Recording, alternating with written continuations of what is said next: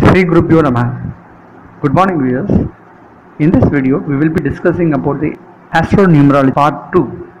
We have already released the part 1 video. If you have not seen that, I will provide the link in the description box of this video. You can go and see that video so that you will be able to understand the sequence behind finding a lucky number. In this video there will be a typical example, and based on the questions raised and the suggestion given by the client, we'll be looking at how the lucky number is derived. So if you are new to this channel, keep this channel subscribed so that you could get my videos instantly. Also, if you like this video, click to like, share with your friends and groups. So Astro Numerology is like comparing the birth date and comparing the values derived with the personal chart. And we have already discussed in our previous session. Based on the birth date, there will be two values derived. One is the date value and another is the lifeline value. Lifeline value is nothing but the sum of the date, month and year into a single digit. And we have discussed about the values and the planets assigned. And then we will be comparing the values derived against the personal chart and find out whether the values actually derived from the date and lifeline will give a positive result or not. Also, we had raised certain standard questions, and a customer had replied to certain questions, and we will be walking through those replies, and we will be summarizing whether the number is really lucky for the client or not. Data of one of my client, and he agreed to publish this, is Mr. Rajshekhar. He is born on 25th March 1974 at 8:30 p.m. at Kollam. So when we see the date value, it becomes 2 plus 5, which is 7. So you can see the 2 value represents moon and the value 5 represents Mercury. So moon and Mercury together forms a value for Ketu. So this person will have initially a type of dilemma. He will not have a fixed mind, as moon changes for every 15 days and it is very fast moving planet. So he decides very quickly, and sometimes he will be very much positive and sometimes he turns out to be negative. And also it depends upon his knowledge, that is like Mercury. It forces him to take certain decision. When moon is very weak, it may turn out to be a failure, and often he likes to be alone because he is away from the crowd. So initial 30 to 40 years in his life, he may not mix with the people. He don't want to stand out in the crowd. Instead, he will try to be silent. Even in school days, you don't mix with the people. You don't like to be a friendly person. Like you will be a person who is more interested to stay alone. But gradually what happens, he turns to become a person who will advise other people and guide people and become very much dynamic. Because if you see the lifeline value, which is the 7 plus the month value is 3 and the year value 1 plus 9 plus 7 plus 4, which becomes 21, which is again 3. It becomes 7 plus 3 plus 3, which becomes 13, and the value becomes 4. So this lifeline value 13 turns out to be 4, the value of Rahu. So in his later part of his age, he could be very much lucky. He may achieve certain things and his prosperity level will also increase.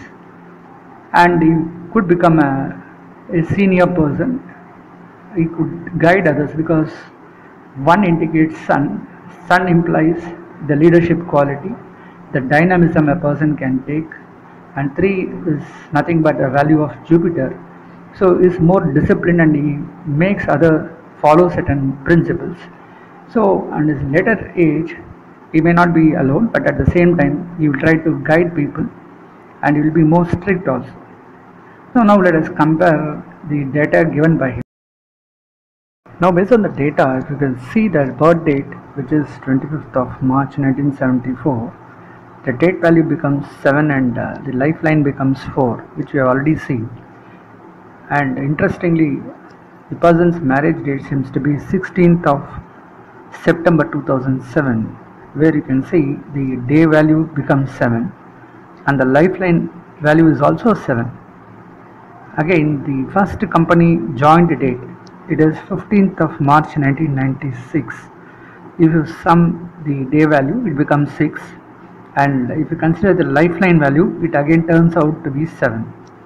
And its best increment date, it is 13th of April 1997. So the day value becomes 4 and the lifeline again becomes 7. And its promotion date is 13th of April 1997, where the increment and promotion date seems to be the same. So again, for this person, the day value becomes 4 and lifeline value becomes 7. And if you can see the chart, the value 7 repeats a lot. So almost the occurrence is 6 times in all the positive occurrences, and twice in the day and 4 times in case of the lifeline. So we can say this 7 seems to be really lucky. But again, it is not a solution, but we need to compare the lifeline chart also. In case of unfavorable dates, the date on which the father expired was on 2nd of July 2006, where the day value becomes 2 and lifeline value becomes 8. So we conclude that the values 2 and 8 may not be so favorable. Again, let us check the personal chart to see whether these numbers are really not favorable or partially favorable. Based on the chart generated on the data given by the person, you can see the ascendant being Libra and the zodiac being Aries. In the 3rd house, you could see Rahu, and in 4th house, the ascendant Lord Venus is there. And in 5th house, there is a conjunction of planets Mercury and Jupiter.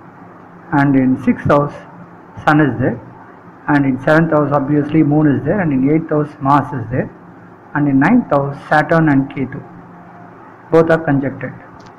So we know that in a particular chart, the 2nd house, 4th house, 7th house, 9th house and 11th houses seems to be the lucky places because it provides more profits to the person.